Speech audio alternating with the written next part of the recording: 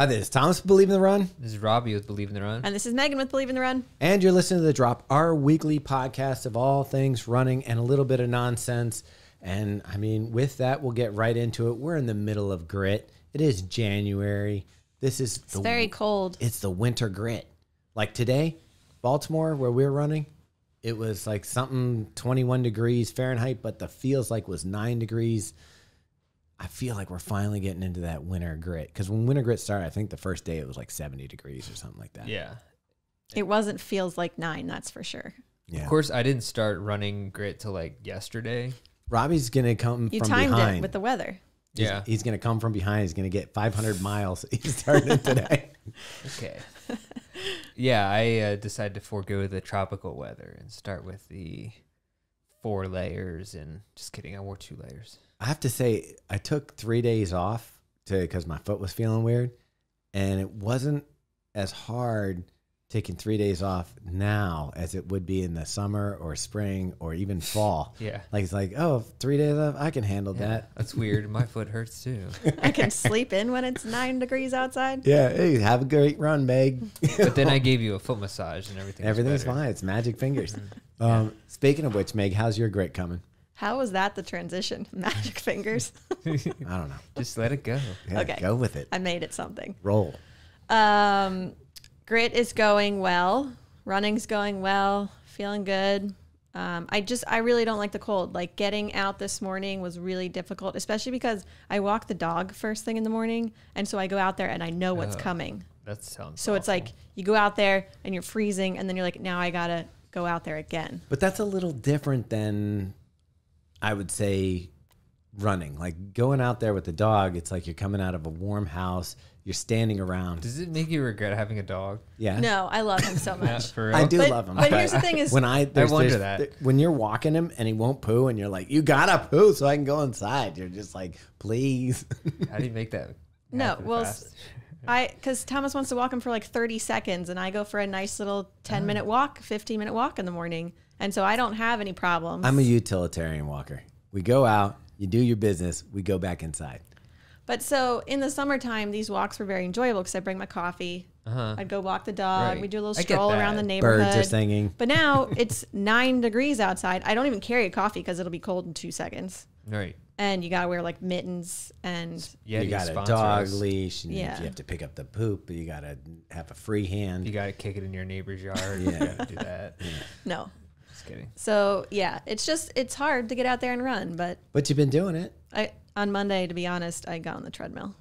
I did treadmill yesterday too. There's no shame in the treadmill. I think the treadmill is There's a just little as bit of shame. There's a little bit of During shame winter during grit. grit. Yeah, I felt it. I felt the shame. I don't feel any shame. I was on it. It's just as much work. I mean, you see all these people in Minnesota going out -4. Hey, wait, this is my defense. You're basically like... This is my defense. Okay, go ahead. training for Florida. We're running Donna in February. I am heat acclimating. Okay. That's actually a good defense. I'm Okay. actually testing Zwift. And Zwift, I need to get my right. runs in there because it's actually It's weird how that testing ends in April.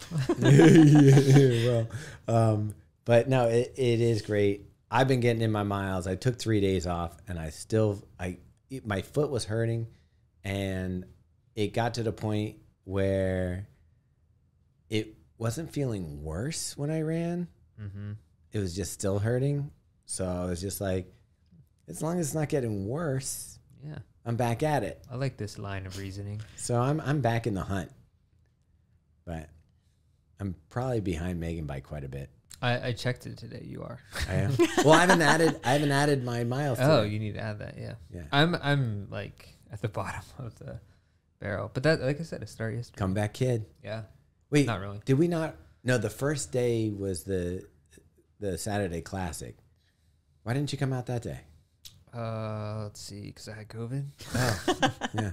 That little thing going around. Yeah. But Thanks for not coming. But yeah, I basically started yesterday. I think I'm just resetting kind of, and I alluded to trying to turn over a new leaf in the email this past week, which is, by the way, I'm sorry if that sounded depressing. If anyone who read that, it wasn't meant to be. It was meant to be like, I feel very hopeful. It was just like, I understand, like, people over the last 2 years, it's been, you know, it was an open arm. If you need a hug, you can get one here. It was like, hey, like, the pandemic has been like crazy, obviously, but just like trying to get past that and make this year like take back what kind of we were before that. So I actually have been, I ran into you on the run today, Meaghan. Yeah. And I was like, all of a sudden this stranger comes sprinting up next to me. I ran ahead of you so you weren't freaked out. That was nice of you. Yeah. Because I would have been if you just popped up right I like behind. came off the street, but like ran in front of her instead of like just chasing her down. Because it's dark out, you know, and I had headphones in, so if like all of a sudden there was a dude. And Robbie's super scary. Yeah. Well, I had like covered head to toe and because it's cold out. Yeah. But anyway, so I'm kind of just trying to restart my running, which is, I felt like I was under a lot of pressure last year, either to like just make sure I do a marathon, make sure I do this, or like I had to do this to prove whatever, you know? And I feel like I was but I also was like not in a good mental state. So I was like forcing myself to run when I really didn't want to run. External pressure versus intrinsic. Yeah. And so I was like, even though I was for a while consistently doing like marathon training, it was like bad marathon training. It was like squeezing in runs randomly, like waking up the last second, jumping out the door. Ugh. You know, it was just like, and with kids in a family, that's just rough. It was just every run pretty much sucked. Like not fun. I mean, that's the thing is funny. We were just having a conversation with someone about, you know, there's expectations. Like when you get married, one of the first questions people start asking, are you guys going to have kids? You know, if you're a runner, you get asked, oh, are you going to run a marathon? Is it possible that it's just not something that is a high priority thing for you? Maybe, but I don't think it was that. I think it was just, like I said, a lot of the other stuff going on and just this like you sent me that Billy Yang video, which was like really good, and it described everything that I was feeling like exactly. So don't just skip over that. Maybe tell people what I think it was called. It was called The Good Life, the video and it was good. It was only just 7 minutes. It's kind of like a confessional where he's like talking to the camera and revealing like the last 2 years, how, you know, obviously it was hard on everyone. In the beginning, it was like it was like almost fun in a way in the beginning, and then it just like ground to a halt. And now the last 6 months especially, I feel like it's been in this like limbo space where he called it languishing, which is like you're not depressed, but you're also just like not growing. You're just in one place. And that's how I felt like the last year, where it's like I'm not being creative, I'm not learning new things, I'm not reading books, you know. It's just kind of just like each day is the same. I was like, dude, I gotta get at like. Do you feel like everybody's just like waiting for that? It's almost like when you're at the end of class and you're watching the minutes go down. You're not paying attention in class.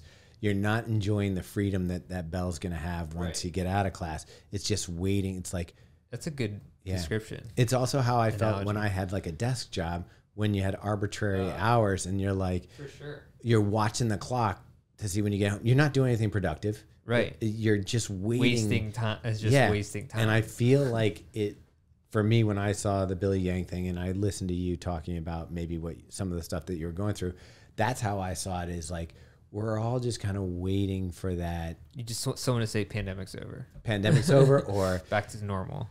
It's not even back to normal. I don't care if it goes back to normal, if we have a new normal. What it is, it's just like, say, let the gun go off. Let's go. Let's start the race. Yeah. It could be standing. You could equate it to standing in the starting line. And if they kept delaying the race, you're just going to keep going. Yeah. Gee, I just want to get this freaking over with. And that's a really good way to put it. But the thing is, in other issues of your life, it's kind of like things that you can control, but the pandemic and everything it brings with it is kind of existential. So it's like, it feels so much beyond your control. So I felt like I needed to bring it back and be like, well, this is what I can control, and so I'm going to do these things. Yeah. And then it's just like, what else can I do? I just was like, wanted to do something simple to start out. And so I actually talked to Taylor, our trail reviewer, and a couple other friends, and we're just doing something simple, which waking up a half an hour early, like intentionally, and just like taking 10-minute blocks and doing something that we want to improve. So it's like writing or meditation or like a strength core routine that's 10 minutes, So it's like very manageable, because I think a lot of people, and myself included, have made goals in the past, like, oh, I'm going to get up an hour early and do like right for 2 hours and do a HIIT workout for like a half an hour every day. And it's like, that always fails. So I was like, this sounds manageable and something that, especially if I'm doing it with other people, we can talk about it. And I mean, this is the first week I've been doing it, but so we'll check in next week. Yeah. And see if it's still going on. Fingers crossed. Oh, yeah. But it's really been, even just like a few days, it feels like your day is so much better. Yeah. And even if you don't stick with something like that, I think just sometimes shaking things up and doing something different gives you like a good feeling. Yeah. And it's just like, even if it doesn't seem like anything, it's making a move in a direction. Like we say, waiting in the chute to start a race. Sometimes just moving forward, doesn't matter if it's a PR or just getting out of the gate is something. So regardless of whether or not, we'll check in and see if that's still happening. All right. But that's actually good to say it on here, because then I'll feel even more. Yeah, next week everybody's going to hear Robbie sticking with it. I get it too. I mean, I'm doing like little things to kind of like keep stuff fresh, but yeah, it'll be fun. I feel like you guys have way more control of your life. Like you're just good at maintaining habits and routines, I think. And I'm very much like, it's not one of my strong suits for sure. It becomes like, for us, I do believe it's a routine thing. Like I saw somebody post, don't make resolutions, make routines. And I do agree with that. It's like, if I incorporate something into my daily life, and that's why I struggle with like meditation, because I don't think I've set it up in the right way. While I meditate quite a bit, like last year, I think out of the 365 days, in some form, I meditated all 365 days, but I like to use the app to kind of measure it. And I think throughout the app, it was like I had 324 days or something like that. But it's the stuff I learned, like I'll give you an example. I need to probably set aside time to figure out, like, every day I'm going to do it at this time. Because what I do is I can get up and I can go for my run. I can drink my coffee. I can do it. But then I feel, as soon as we start getting ready for work, and Meaghan can attest to this, because like I get irritable. As soon as she's like, can we go to the office or whatever? I'm like, it's like that. Because I know as soon as I get here, it's a reaction. It's like there's stuff I have to do that's on my list. And then there's stuff that pops up. And before I know it, it's the end of the day and we're wrapping things up. And so squeezing in the meditation. But I have found ways, I guess I've been doing it long enough now. I've been doing it probably for 3 years, that like I'll find myself in a moment stopping and checking my breathing and focusing on something that, feeling gravity or whatever it is, and do a mini meditation. It's not the same thing. But, just trying to incorporate it into your life. I think you have to attach it to another habit. That's what I've learned. So what if I attach running to? Drinking running is your habit that you formed and that you do, and that you are confident and comfortable doing every day, and you want to do it. Yes. You attach things to the running, and that's how you'll keep doing them. Yeah. So like a 2-minute meditation before you go out for your run, or a 10-minute meditation before you go out for your run, or when you get back from your run. What do you do? I don't meditate at all. But what are your habits aside from running? I don't know if it's a habit or a compulsion, but you are always the emails and the work stuff. I'm just not very good at turning off ever. Oh, well, is that good though? I don't know. No. Yeah, I don't know if I should like be there giving are out some advice. times, Robbie, where I'm like, just stop, just turn off. Like, don't you go crazy? Here's the thing is I'm always doing things, but I feel like it's actually, she goes crazy if she's not doing something. But it's balanced in a way that like I'm cooking dinner while maybe you're like on your phone. Like I'm away from digital. Like I'm taking the dog for a walk. I'm going for a run. I'm cooking dinner. I'm doing laundry. I'm like stuff around the house. I'm cleaning. I'm doing things that I feel like balance out my digital life. So it's like I'm always on, But to me, it's like it's a different work and it balances itself out. Yeah. Okay. But at 8 o'clock at night, I'm like, come on, stop. Sometimes, yeah. So, I will say I'm reading the book Atomic Habits, and have you ever read that? No, it's. Do you know what it is? I think we own it. It's a pretty big book. Yeah. No. We don't have it. It's a we yellow book. We will be owning it soon. Oh, okay. It's the one Eliud Kipchoge was just promoting. Okay. Oh, really? Yeah. Oh, it's on his, like on his Instagram or something? Yeah, he did a book list. Oh, okay. Yeah. So I would say like that's one of the things they talk about is attaching the habits to another habit. That's like a pretty common. I have attached drinking martinis to watching TV. to 5 p.m. every day. Yeah. Anyway, yeah, it's very easy to attach bad habits to other bad habits. Yeah. It's weird how that works. Anyway, so our running's going well. Yeah. We're getting through grit. Robbie's starting it a little bit late this year, but he's on board. Oh, as per the running, I think I'm just trying to do like 5 miles a day just for the grit. Like 4 to 5 miles a day and a long run. That makes sense. Yeah, that works. All right, sorry to interrupt. Yeah. But anyway, so that's what we're doing for grit. You can follow us, obviously, on Strava. You can check our stories. If you want to share your grit stuff, go ahead and send it in, tag us. We will like and share. So do that. But let's move on to a shoe that we just started talking about or just did a review for, basically a mini review. Do we do the real review? We haven't done the real review yet. Oh. But we did the Adidas. You got to say it correctly. Meaghan, can you say it? Adidas. All right. What is it? The Prime X? It's the Adidas. Adidas Adizero Prime X. Yeah. Nailed it. You can't see this shoe if you're listening, but if you're watching, this is what's the giant megalodon? Is the giant shark? Yeah. This is the megalodon of running shoes.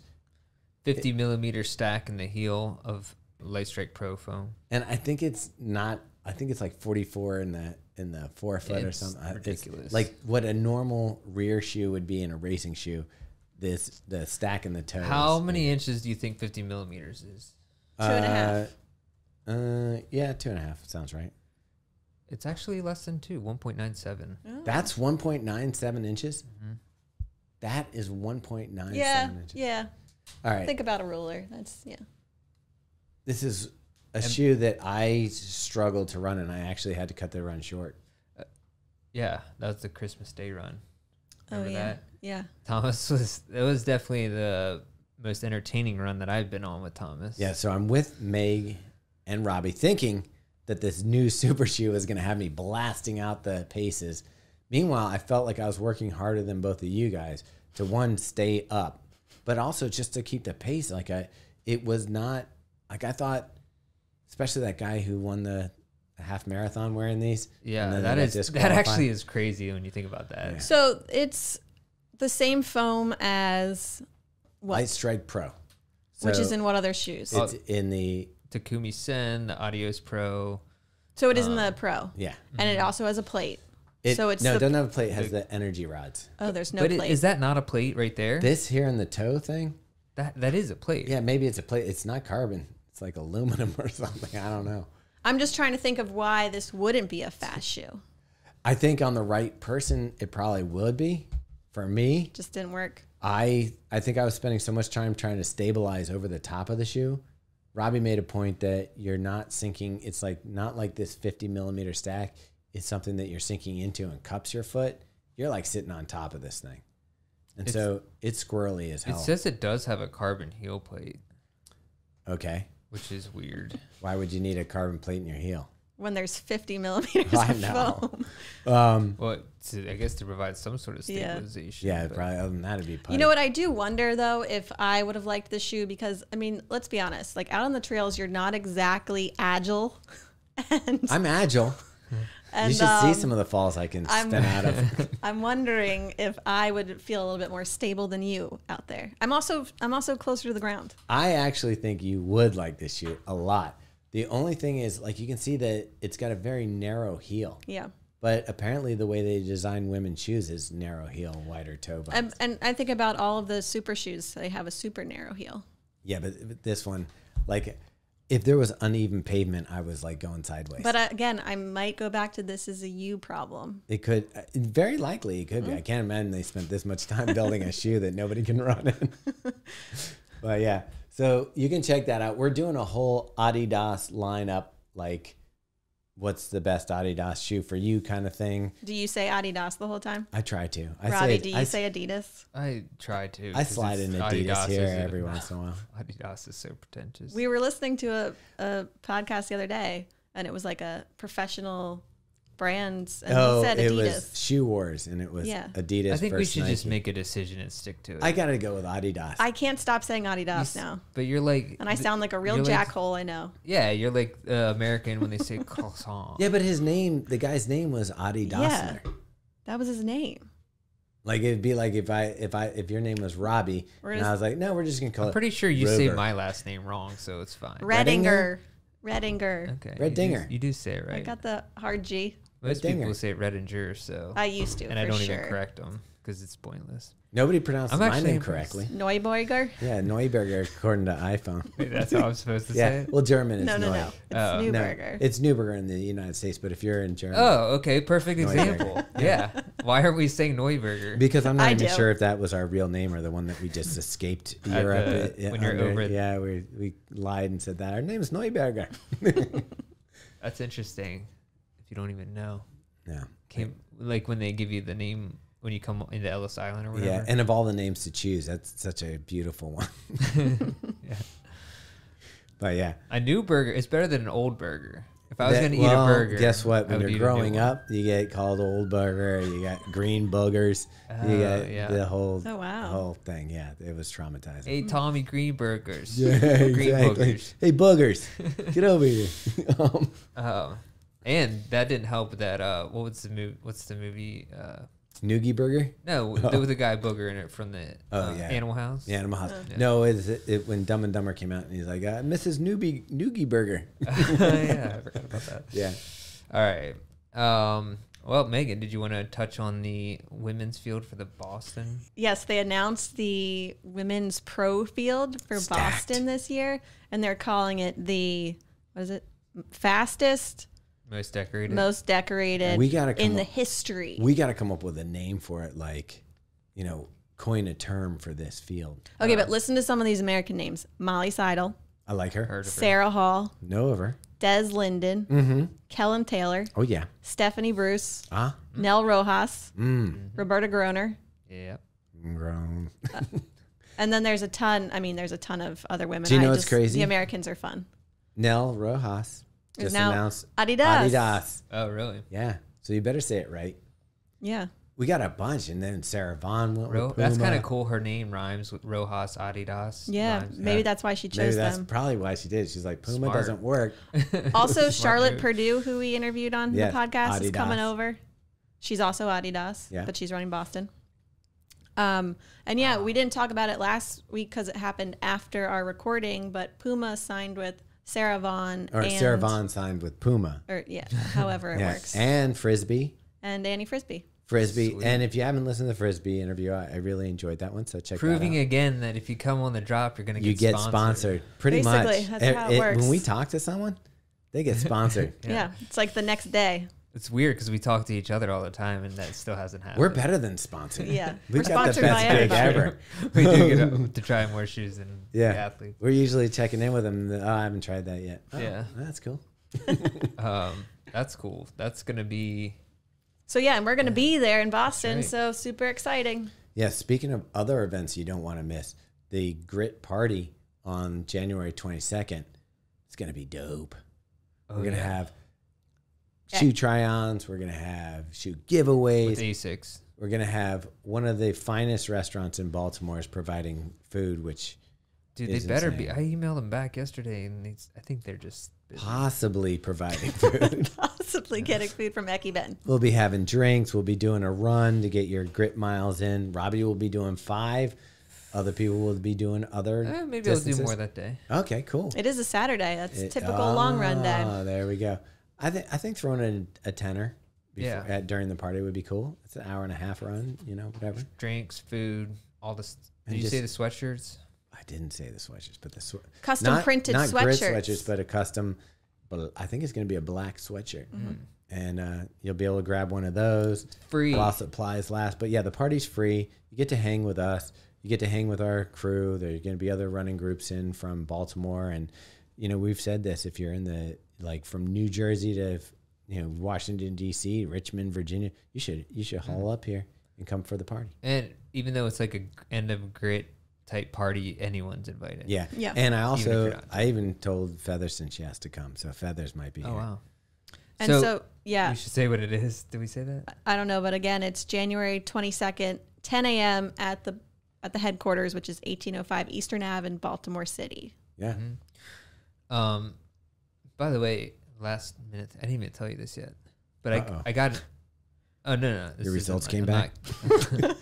You're pregnant? He's 100% that bitch. I have COVID again. Oh, geez.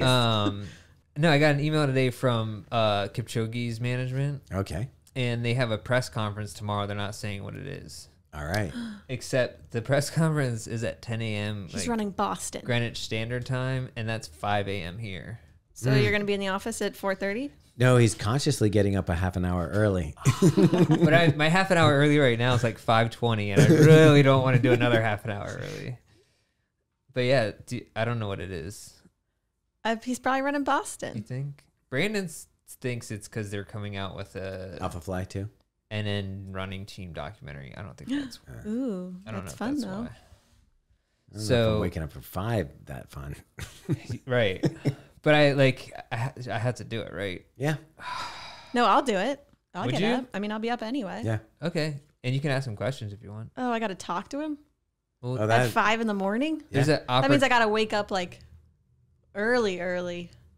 Yeah. All right. I might unvolunteer. You don't have No, to. you You don't gotta do have it. to ask him. I've interviewed him. Robbie's interviewed him. Now it's your turn. People are going to be so pissed when they hear this. They're going to be like, Meg's turning down a chance to talk to So Ilya are both Kipchoge. of you. No, We've already talked I to have him. plans. Okay, to be honest, when you started that sentence and you were like, I got to tell you, I got an email from Kipchoge. I thought that's like, you were going to be like, now we're talking, like we're emailing, like Ilya and I are no, basis where we email each other. It was Kipchoge's management. Yeah. You had to wait for that word. Yeah. I wouldn't be surprised though. I mean, you guys are clearly BFF. Yeah, we do. I mean, Talked several times last year. yeah, he actually, that Atomic Habits copy he sent to me and hand signed. Yeah. He ran it over. Yeah. Just dropped by the house. He's actually one of the partners on our group thing that I'm doing. This Yeah, him, just Taylor. keep me accountable. I would Yes. try to do his accent, but I can't. So do you know who these people are? Sir Dave. Is that a famous person? I think he's from Ineos. Oh, that's the thing. It's with Ineos. So it's news from Ineos. Oh. So do you think it's like a new challenge? I can't imagine. Like, I'm not doing the sub 2 again. I think Sub 159. He could do sub something half maybe. nah. You've reached Mount gotta Everest. do You the don't like add a step stool to it. What could it possibly be? 159? You think it could be a 159 challenge? No, that'd be an a little- actual breaking 159. That'd be a little nuts. No, it's got to be something about training. It has to either be with the NN group. Or Now I think it's a documentary. No, but it's with Ineos who did the sub 2. I think sponsored the sub 2 I think it's a thing. documentary now. Ineos did that whole movie. All right. All right. Well, guess how we're gonna find out, Meaghan. You're getting up real early tomorrow. mean, If I'll you get want up me to and get up whatever. early. I'll do it. Are you gonna do it? If she wakes me up. So I'll be like 10 more minutes. other guests on the thing are Valentin. It's hard to say. He was an athlete representative, athlete coordinator for the Ineos Challenge, Global Sports Communication, and then the other guy was Sir Dave Brailsford, who is. He was the guy who I remember him from the movie. He was like the head. Oh, Yeah, yeah. he was Yeah. like the. Yeah, he's in the movie. He's Maybe they are doing Good. another challenge. Maybe. That'd be cool. Nah. What else is left? This is the coach that coached the whole Ineos Challenge Yeah. thing, so he's one of the. All right. We'll find Sub out. 130. I mean, honestly, if you follow our content, you'll probably find out before this podcast comes live because if we publish an article Yeah. about it. Yeah. All right. So we got a killer Boston crowd. We got a possible crazy thing from Iliad. I think now we should go into our Forsett interview. Guest of the week. Our interview this week is with Justin Forsett from Hustle Clean. He also used to play for the Baltimore Ravens, which I found out that Robbe is not a Ravens fan, even though he lives in Baltimore. I'm actually kind of wish we would have recorded it this week since the Steelers just beat the Ravens. Oh, boo. And the thing is, Justin was here. He played for the Ravens. It was during our good years where we didn't lose to the Steelers and not go into the playoffs. But so Hustle Clean is a interesting concept that actually has a lot more uses than we thought than just wiping yourself off after you finish running. But it's an interesting interview, so check it out.